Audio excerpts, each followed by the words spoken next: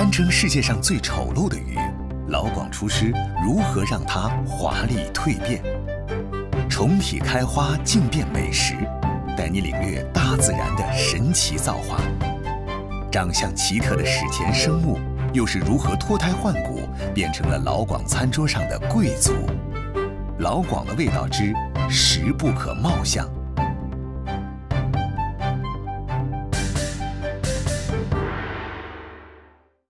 食不可貌相，如果颜值成为选择食物的首要标准，那将会有很多珍馐被遗憾地错过。不少其貌不扬的食物，但凡尝过之后就会感叹：以貌取食，不可取也。老广厨师向来敢为人先，一双双巧手化群野为美馔，将丑食材变亮佳肴，其满满的内在美，倒让不经意得了惊喜的食客多了几分羞惭。2020年春节后，突如其来的新冠疫情让餐饮业的经营面临前所未有的挑战。如何在严峻的环境中活下来，是摆在顺德大厨梁冠宏面前的一道坎。好在我哋今年嘅國家強大，能夠控制好啲疫情。我哋喺4月份開始就已經思考點樣去經營，吸引啲顧客嚟消費。呢件事真係令我最頭痛啦。進入4月份，各行各業開始了復工復產。土生土長的順德人梁冠宏，把在星級酒店當總廚的徒弟林衛敏叫了回來，想師徒聯手研究既實惠又地道的套餐。做到係吸引啲客人呢？我覺得而家呢個市勢係要搞個100嘅套餐，100零蚊嘅。咁啊，我哋有生意個名咁肯定以魚為主嘅話，我譬如咧啲魚肉咧，我哋養個涼瓜，魚骨咧熬個湯，跟住做下個過橋嘅蚌仔。而家啲草莓又當季啦，係喎，合適喎，我哋就按呢個方案去推出。順德廚師的手藝以精妙聞名，粗料精做是最大的特色。師徒倆挖空心思，看怎樣把平平無奇的食材搭配出誘人又實惠的套餐。啲魚骨咧一定用要滾油咧炸透佢，用嚟咧熬嗰個過橋湯底嘅。林衛民口中的過橋靈感源自於雲南的過橋米線，用魚骨熬成湯底是這個套餐的第一步。嗱，咁啊搞爛咗啲魚咧，炸入嗰隻我哋啲米酒啦。咁啊劈下嗰個腥味。喺呢個時候咧就要加入熱水，一定要熱水，熱水咧要慢慢漲入去，咁啲湯咧先至開始有乳白色嘅。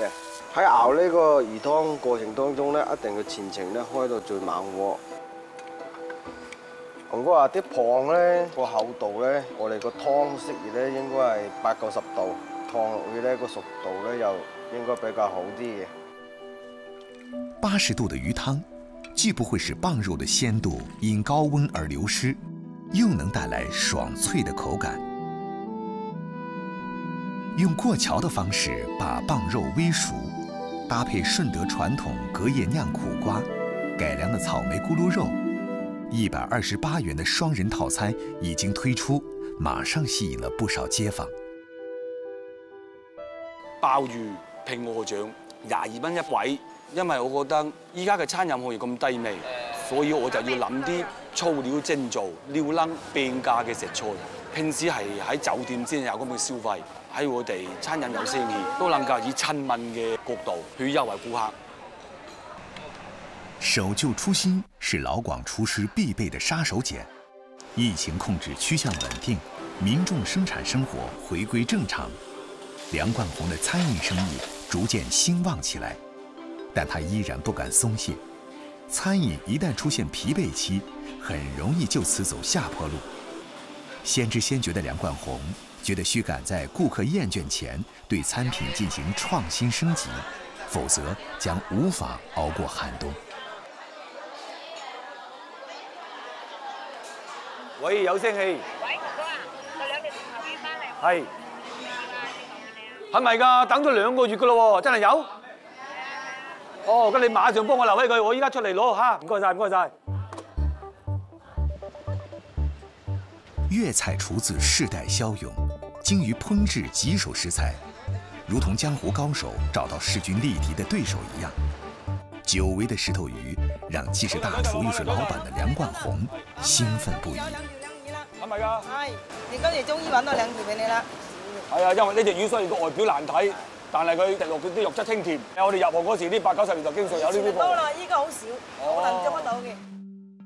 石頭魚堪稱史上最醜陋的魚，外形怪異，讓人過目難忘。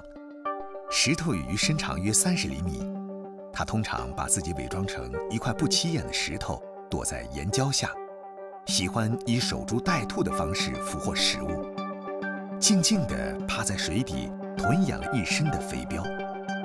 漁民要想捕捉它，只能靠徒手深潛。要想嘗一口這種被譽為深海榴蓮的鮮香，第一步得想辦法先去除其棘手的表皮。嗱，問燙呢隻魚要特別小心，我哋先將佢拍溫佢先，咁一定唔好將啲刺碰到我哋隻手。係嗱，咁樣將啲針剁佢出嚟，因為啲毒全部係晒啊啲針嗰度嘅。啲皮食唔食得嘅？我哋通常都唔要啦，因為始終血滲唔會喺有啲寄生蟲係。如果條雞衣2斤半，啲肉啊有咁多，5、6個人食咧都 OK 嘅。啲肉咧我哋做個過橋魚片，骨咧就係陳皮蒸啦。石頭魚的肉質細嫩，無論紅燒還是清燉，皆鮮美異常。其中最讓人欲罷不能的，要數暗藏在魚翅下肥厚的脂肪香。骨肉分離，一魚兩味，是梁冠宏和林衛敏師徒倆最痴迷的烹飪方式。頭骨難下鹽、糖、生粉和花生油，反覆抓拌至每一寸骨肉入味，再把陳皮絲鋪至骨塊上，入爐清蒸。翅湯是增鮮提香的妙招，主要材料有魚翅、豬手、龍骨、瘦肉、雞爪和雞塊，利用熱鍋猛火爆香各種材料，再加上水熬煮半個小時，一鍋鮮香濃郁的翅湯即可出爐。翅湯浸石頭魚的最後一道工序是讓魚片來一個特殊的沐浴。魚肉經過高溫魚湯過橋後，肉質纖維緊密細膩。各位同事，足足揾咗2個月，終於揾到沉寂多年嘅石頭魚嘅魚片過橋。哇！我都係第一次食石頭魚喎，係啊，咁咪你真正品嚐下啦，將舊嘅菜式重新製作過去，介紹俾客人，等佢真正品嚐到我哋嘅傳統菜。居安思危是梁冠宏的常態。從砧板到大廚，再到粵菜館老闆，他的每一次轉身都離不開創新。而石頭魚這種稀少罕見的食材，無疑給了梁冠宏莫大的創作靈感。難得一見，形貌奇特的食材會激發大廚們的奇思妙想，不惜進行一次次的烹飪革命。而在民間，更多其貌不揚的另類食材也吸引了人們跋山涉水去搜尋，並用樸素的方式激活它潛藏的原始美味。5月下旬，粵北山區陰雨連綿，對於山民來說，雨水天意味着一切農活進入停工模式。哎呀，哋要落溪水喲，近睇嘅水嘢。這場停不下來的龍舟雨，給小山村的李月香增添了不少焦慮。喂，阿你食飯啊？冇靠阿你落水啊？哦，前最明落水啊，冇靠落溪水喲。唔落溪水咧，嗌你挖挖散發咯。對面走嘅唔落水，嗌挖散發，薄能本件事哈。食得散發同過後水溝嘅。李月香口中的蝉花，也稱為蟬菌、蚕蛹草，是一种外形具有动物和植物形态特征的奇妙生物。蝉花的根是蝉的幼虫体，花是从蝉幼虫头部生长出来的菌，约3到4厘米长，从顶端分枝开花，花粉为乳黄色。蝉花对龙川西澳的山民来说，是可遇不可求的看家宝物，有散风热、镇惊、明目、提高免疫力等功效。半蝉半花的蝉花1年仅出现1次，且要在端午前后采摘。太早了没出土，太迟了会老化腐烂。这种奇妙的生物究竟是在怎样的环境下形成的呢？有小姐，走啊，吃把散饭喽！好，今天天气好啊，送3把散饭哦。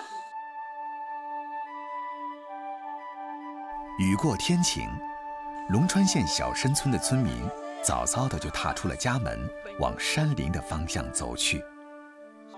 7把散饭要走3里到4公里路哦，要不是早啊，别人都挖工了，要早一点才是从早上挖到晚上才回来呀，中午都不回来吃饭的。李月香是土生土长的小深村人，老伴儿、儿子、孙子都生活在深圳，唯独他因为离不开这里的山山水水，5年前独自回到了小深村。在家里空是好的，菜场是的很无聊的，家里又有散花玩，又有竹笋玩，又有小工作，因为冇咁无聊的。李月香领着姐妹们步行了30分钟，他们是今天最早上山的采花人。挖散花主要呢就要靠眼力，热的时候呢爬回来看那里呢，后边要点冲冲的爬回来看。如果喺昆生出来的花就唔同，喺散花爬出来就看得出来的。蝉花的形成是蝉的幼虫在蝉羽化前被虫草菌感染寄生，当气候环境适宜时，吸收虫体的营养转化成菌丝体，最终虫体被菌丝体完全占据，而只剩下一个躯壳。万物复苏时节，菌丝体又从营养阶段逐渐转化为有性阶段，渐渐地从顶端开花分枝，故而得名蝉花。阿毛散饭，大家看到？冇哦，先爬啲毛。妈，红散发的就有毒呢。这种红色的呢，就是有毒的，不可以吃的，吃了就会晕人的这种，不可以吃的，千万不能挖这个。那也是帮我忙啊！我而家做日正嘅飯。哦，萬講係叫做新嘅散法，很靚哦。踏破鐵鞋無覓處，得來全不費功夫。李月香和伙伴們驚喜地發現了冒出了頭的小白菌。中間有一把朵散發哦，好漂亮啊！镰刀是挖蝉花的主要工具，利用镰刀弯曲的刀体，一插一撬，蝉花躯体自然地离開依附的泥土，再用手緩慢地把蝉花從地裡拔出。哎呀，這朵散花很亮哦，張散花才叫2瓶嘅。端午節前後的天氣多不穩定，為了不辜負難得的放晴天，3個人從早上到下午幾乎沒有停歇。今個運勢唔錯哦，中間喲，寒花豆有2-30朵哦，好靚的喲。你就拔過多呢，來拔過少哦。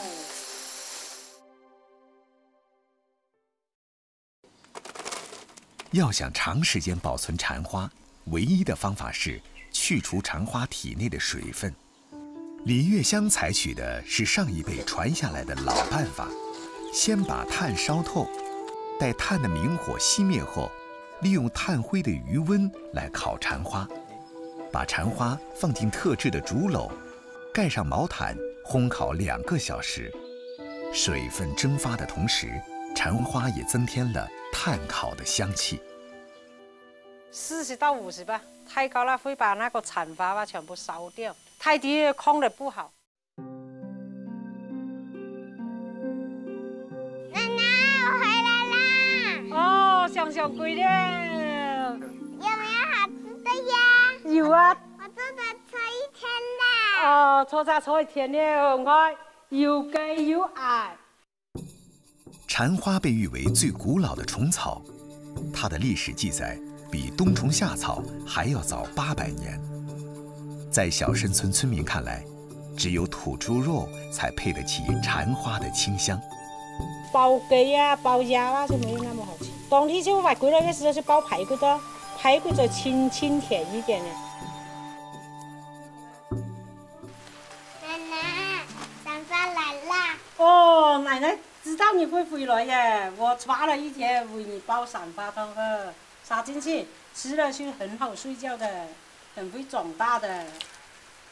喝多少碗3碗。哦，那么厉害呀1斤土猪肉配2两蝉花，加少许盐巴，慢炖2个小时，熬制出来的鲜汤沉淀着大自然的清香。喂，散发汤来了，想不想吃啊？想。啊，奶奶倒一点给你先喝啊！来，干一杯！啊，太甜了。啊，来，好吃哦。cái sản phẩm cái mỹ tho có nhiều ngon. 真不行，你这么大几十张，好难找哦。怎么喊去山上走可以挖到20个？啊，你可以别去吧。蝉花是大自然神奇的产物，竹林、蝉、虫草菌缺一而不可有。世代靠山而居的客家人知其性，懂其味，用这种一虫一花的奇特食材滋养着一代又一代。依山而居的客家人用蝉花来吊一口鲜汤，傍海而筑的台山人用泥虫来拌一碗汤圆。这种滩涂中泥巴地里打滚的生物，倒是外貌粗黑下里巴人，却有不少细腻又别致的吃法，在老广的餐桌上由来已久。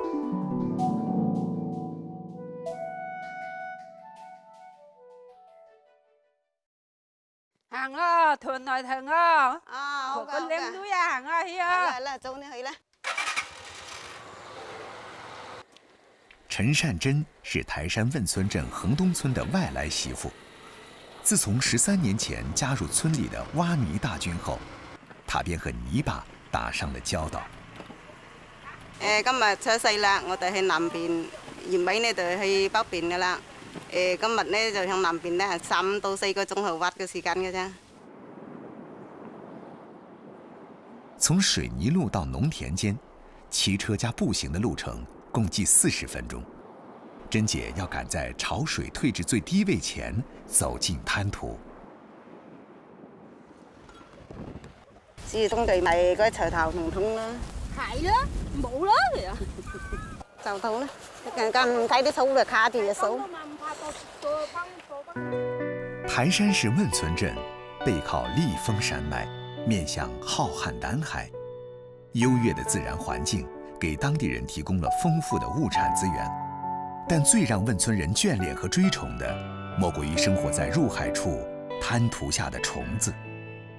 它们外形粗陋，颜色黑褐，粗如食指，细似稻茎，拖着一条伸缩自如的尾巴，形似钉子，故又称为土钉、泥钉。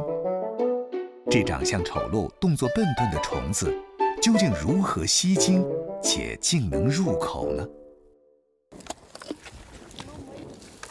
透眼力咧，又要力咧，佢啲眼都冇噶啦，冇啊，不過冇，發個第二個啦。眼力好是挖泥虫的第一要素，因为泥虫常年隐藏在泥土里，无论钻土而入还是破土而出，靠的都是火柴梗般的长尾巴。所以，能否凭着火眼金睛发现火柴梗般的小孔，就成了挖泥虫的關鍵。開始嗰陣時呢就好用力噶啦，咁未睇到窿之後呢，就慢慢跟住個窿去挖就得嘅。跟住挖一般都係80%都有噶啦。話咧，有時咧一般5公分到50公分咁上下都有㗎啦。入邊有條咧，哎呦3條啊！视力、经验、力气缺一不可。想收获一条小小的泥虫，费老劲了。一天下来，运气好的时候能挖到6、7斤，运气不好时1、2斤也是常有的事。陈善珍说，现在村里还在坚持挖蟲的人已經數不出10個。依家好多人咧做圍㗎啦，喺度養蠔啦、養蝦、養魚啦，留翻俾我哋灘塗捉泥蟲啲越嚟越少㗎啦。喂，師弟啦，瞓啦，瞓啦，瞓啦，師弟啦，我有3、4斤啦，你哋挖到幾多啊？起碼有斤兩啦。泥蟲的生命力顽強，只要用濕泥巴把泥蟲包裹一下，挖出來的泥蟲還能存活1到2周。這種簡便的保鮮方式，極大地方便了食客們隨時享用。翻嚟首先洗淨啲泥蟲，搬嚟洗，即係浸半個鐘頭到1個鐘頭個水先就可以反轉嚟㗎啦。佢唔浸咧，因為啱先挖上嚟嗰啲泥蟲咧，佢未包水咧，帶有脆性就冇辦法反得到㗎啦。用一根細小的鐵枝頂着泥蟲的頭部，將其往鐵棒方向翻轉，摘除內臟，清洗乾淨後，在太陽光底下把水分曬乾。這樣清理後的泥蟲能長時間的存放。細罐煲湯好鮮甜㗎，10斤咧使9兩。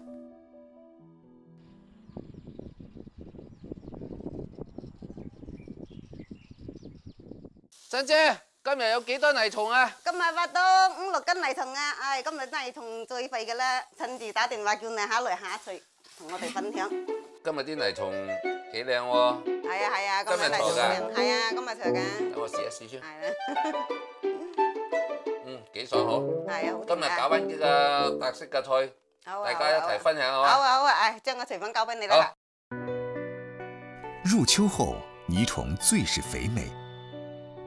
對於泥蟲的數種吃法，汶村人早已習以為常。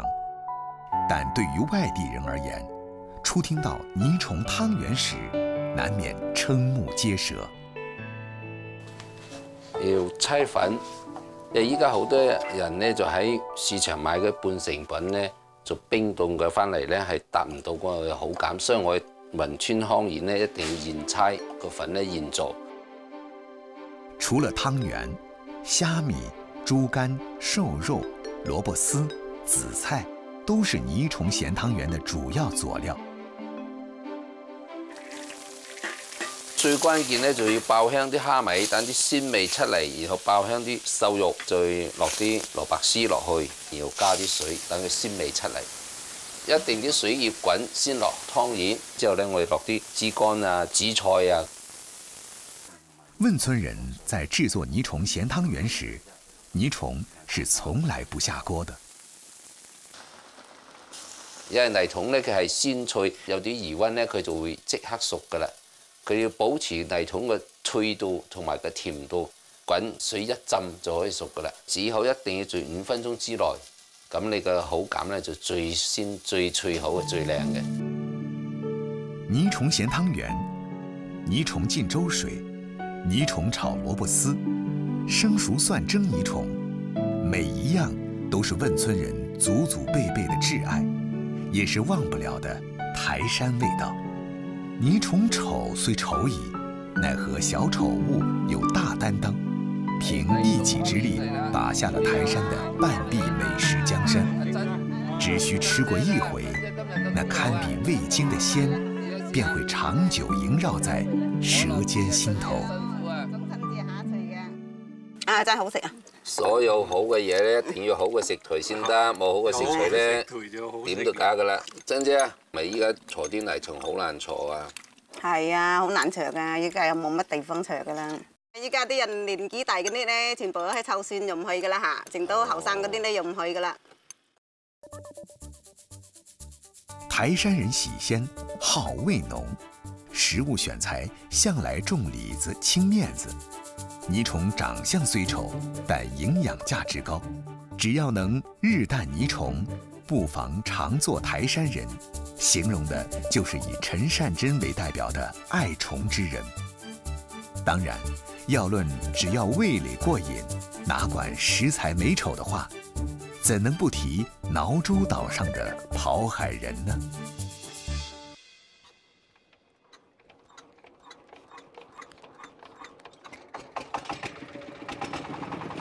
春季的时候就天亮前嘛，就是6点左右吧。夏季的时候应该是4、5点就出了。浪不是很大啊，我们可以抓螃蟹，还有抓那些墨鱼了啊。清晨，硇洲岛上最年轻的跑海父子兵已身在海上。清明节将至，父子俩今天的目标是一种长相奇特的生物。今天的目标是虎斑乌贼，有难度了，因为我们那个湛江的拜祭祖先啊，要那个虎斑乌贼，清明前就多一点，过了之后就很缺了。虽然很辛苦，但是收获还是不错的，比打工好得多了。好了，下完一。今年27岁的小黑是岛上的第5代渔民，刚刚下完。和父亲的埋头苦干相比，小黑的跑海方式更着重于分享。分享战利品，分享美图美景，分享收获心得。马上开啦，第2包网啊！我希望那个墨鱼满载而归，还有那个螃蟹啊，越多越好。上货了啊，上了一个3点蟹。哎，哈哈哈！慢点，帮忙那个，可以吧？哈哈，哎，运气还是不错的。今天有收获啦，有了4只了啊，哼哼，还算不错吧，捞了几只，差不多照这种价格也有几百块在里面，还算运气好。小黑捕捞到的墨鱼学名叫虎斑乌贼，洞部呈盾形，洞背具有虎斑纹，口腔藏在头顶上，口的周围有8条腕。还有2条长长的触腕。大的虎斑乌贼有将近10斤，遇到敌人时会喷射墨汁，趁浑浊污水而伺机逃离。在湛江，墨鱼是清明祭拜的必需品，用原汁墨鱼祭拜祖先，祖先会保佑子孙后代肚装墨水，学业有成。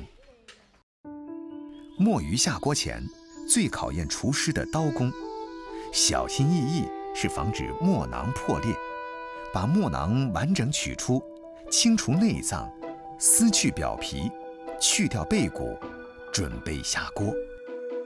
在老广的食谱里，墨鱼的吃法五花八门。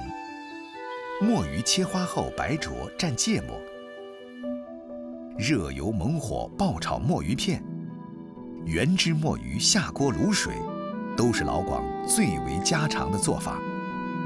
近年来，粤菜大厨物尽其用，将墨鱼汁融入粤菜，创作出吸引眼球的黑暗料理：墨汁豆腐、墨汁炒饭、墨汁烩墨鱼片等。清明节后，虎斑乌贼远游外海，休渔期也如期而至。小黑的谋生区域只能转战近海，一只鱼叉，一把手电筒，一个浮水胶箱，加上一幅自制的潜水镜，就是小黑成套的问食工具。来潜那个乌沙参，每年的那个5、6月份，就是那个乌沙参就比较肥美的时候。我那个潮水适合抓了就下去抓，有的时候晚上也可以，有的时候是5、6点，哪个要看那个水清晰度吧。前面1公里的礁石浅滩是小黑最熟悉的地盘，虽是浅滩，但风险却无处不在。吸一口气，前1分钟，如此反复，体力消耗得极快，肌肉因疲惫而抽搐，也是时有出现的状况。有水的时候突然间抽筋，就是不敢动，2个脚趾嘛就打在一块，就动不了，一踢就痛，一踢就痛。游到一个比较浅的地方，一边脚可以站了，就上来就游嘛，再松松那个筋骨就行了嘛。几乎没有借助任何的潜水工具，小黑开始在海域搜索目标，身后还拖着一个浮箱。乌沙参一般藏匿在海下2至4米的礁石底下，要找到它，就要像小黑这样肺部蓄氧，体力、眼力都要甚好才行。抓那个乌沙参的时候，就是它，因为它每次那个涨潮嘛，它就把那个嘴就伸出来，就看到一点，然后就拿手拿着那个参的嘴，直接就拉出来了。大部分都是在那个石缝的底下面。海参是中国人最早食用的海鲜之一，因为其全身长满肉刺，呈菜花状的嘴又硬又黑，而且沙多气腥，被不少人称之为恶心的食物。乌沙参是海参的一种，这种丑陋的食材自有其神奇之处。它遇到天敌偷袭时，会迅速地把体内的5脏6腑一股气喷射出来，瞬间给敌军提供大餐，然后自身借助排脏的反冲力逃得无影无踪。而大约50天左右，它又会长出一副新内脏。一浮一潜，以扫雷般的视线进行地毯式搜索。休渔期后的第1潜收获还算惊喜。上岸后的小黑匆忙赶往表哥的海产店，打包冷藏是保持海参鲜度的有效方法。嗱，你喺成喎，佢要嘅話，要多計啊！啊，就就一個朋友拖，你喺成5日都可以幾廿件啊？可以幾咯？哦，喺成種子娃都，種娃都。你話呢個嘢喺頭崩機啊？可以有開有開對對。在疫情的笼罩下，网络销售成了小黑和表哥的唯一出路。小黑每天跑海的渔获，绝大部分经网络销往外地。没想到，这反而比在当地的收入更可观一些。海参，这种被其他国家拒之门外的怪异食材，向来是老广家宴上的珍贵之品。葱爆海参、凉拌海参、海参蒸蛋，10个老广就有10种不同的烹饪方式。而在硇洲岛，渔民却通常用乌沙参焖鸭或炖鸡。来了，海参焖鸭来了啊！吃，快吃了。我高椒嘞呗？有啊。俾椒啊，挨貴啦個出產。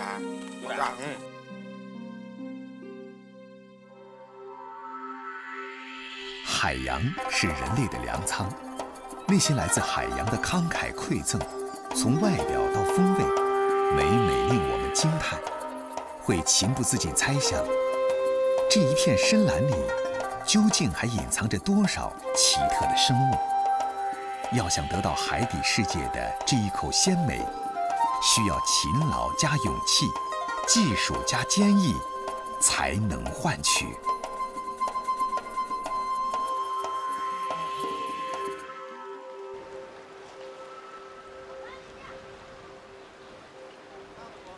1年前，因为热爱赶海，勇气爆棚的黄贤栋放弃在深圳优渥的工作，回到故乡继承祖业，成了红海湾的新渔民。不是每一次的放弃都能迎来新生。1年過去了，黃賢棟的漁民生活還好嗎？係。我落啲叫做高鐵啊，但同埋剩翻我哋高鐵。好啊好啊好啊，你一落得乜夠你媽椒，用嚟基礎啊，我做好而家年紀得起咯，頭呢件事啊，落必須都係。好。7月頭1周，新漁民黃賢棟和妻兒迎來了疫情後的第2次相聚，這距離上一次見面已整整2個月。是今天的漁獲，這個是海膽。石头蟹，这个苦螺虽然长得丑，但是很鲜甜。没有老婆的支持，我也不可能回来红海湾赶海。去做吧，给你1年时间，不成再回深圳工作。这是妻子在2019年10月给黄贤栋的回复。在妻子的鼓励下，黄贤栋放下了平面设计师的鼠标，转身走回了祖辈的谋生之路——赶海。这边资源丰富，我也喜欢做我自己的事业，拍视频啊什么的，把自己家乡的美的一面，很好的一面，然后展示给外面的人看，然后让更多的朋友来观光旅游。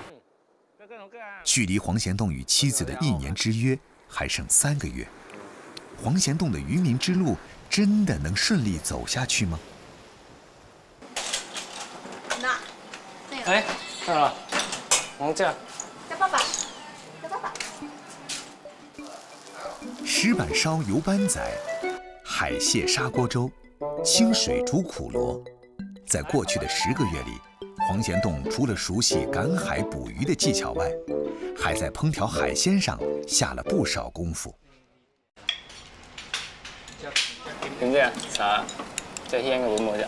要啫。唔會吸金碟啊？我唔會啊。keep 啲1年嘅時間熬過10個月嘅，春暖過呢一陣班。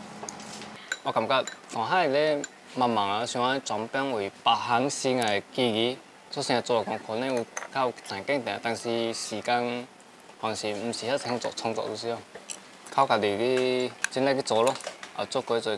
如果實在無變咧，喺度做唔起咧天注定。我早有掛去抖音來啊，伊困難去多看，我早多通去那件嘛。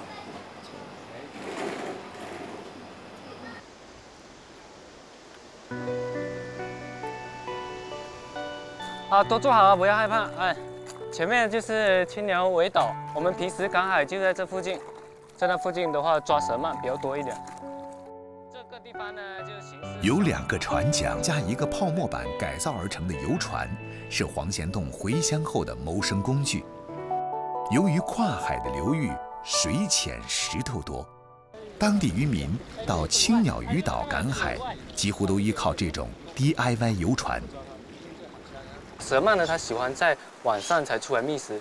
今天晚上的话，大概6点多我们才放地笼。我们先过去那个点看一下啊，走。装捕蛇鳗需要耐性和运气，2者缺一不可。等待是登岛之后的第1步，退潮期下笼，涨潮期收笼是惯有的装捕技巧。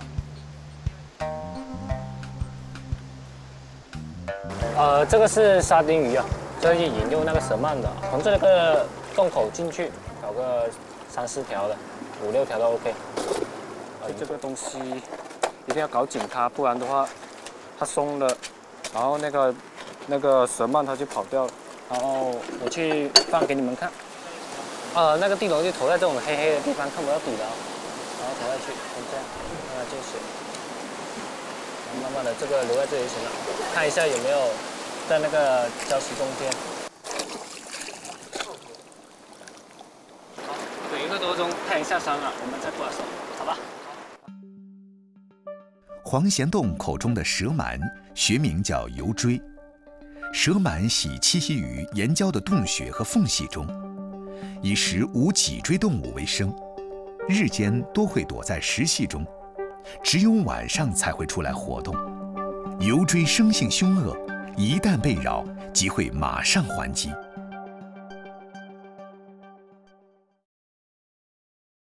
好，我们今天看一下有什么收获，抓了几只螃蟹，然后我们等会搞个粥。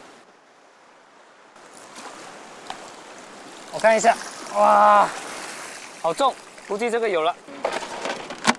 哇，1只，哇，哎呀，今天打了，不错，那条挺大的。哎，这里还有，估计有8、9条了。小的怎么处理？小的扔掉咯，扔掉。小的那个半生了，只能半生了。大的我们就拿去煮。晚上清蒸还是红烧？你们喜欢红烧也行，清蒸也行。清蒸嘛。在红海湾烹煮蛇鳗最传统的方式是砂锅焖焗。蛇鳗的处理方式简单粗暴，一把盐巴撒下去，就能让蛇鳗不停翻滚，以此去除其皮脂黏膜。为了防止被咬伤，得先去头，再斩件。当地人会加上生粉、酱油搅拌均匀。 下油锅，让表皮炸至酥脆后起锅。另一边，把备好的五花肉、姜、葱、蒜和辣椒爆香。待五花肉的肥膘油脂爆出后，即下蛇鳗和花生翻炒。与此同时，还得把砂锅烧热，把焖煮好的蛇鳗放进砂锅焗上3分钟。经历炸、炒、焖3个环节后。 红海湾酱香焖蛇鳗正式出炉。这个我们当地最常吃的一种方法，就是花生跟那个五花肉一起去焖煮。这个呢就是生焖油锥，这个是清蒸油锥，大家都可以尝试一下味道怎样啊？这个好嫩，好嫩是吧？今天都辛苦了，大家，赶海都不容易，大家都辛苦身体健康。 亲身体验赶海的乐趣，品尝自己打捞回来的战利品，是黄贤栋这份海上导游工作的广告语，也是他开创的另一种谋生方式。你9點票？9點吧。好吧。我過好了。對呀。看媽媽來的咩？尊重是最好的成就，不管1年之约结果如何。 妻子都已下定决心，默默支持黄贤栋的所有决定。要好啊，你加油啊！哎，好好的，跟爸爸再见。再见，爸爸再见。真正的美食家，从不过度注重食物的颜值，因为那样极有可能与美味失之交臂。真正领悟了何谓化丑陋为神奇的，是梁冠宏、 李月香、甄姐、小黑，还有黄贤栋这样的平常人，他们用一颗热爱生活的心，一双创意无穷的手，让各种原本难入法眼的食材脱胎换骨，拥有了令人一品难忘的滋味，最终演绎出餐桌文化的独特一面。食不可貌相。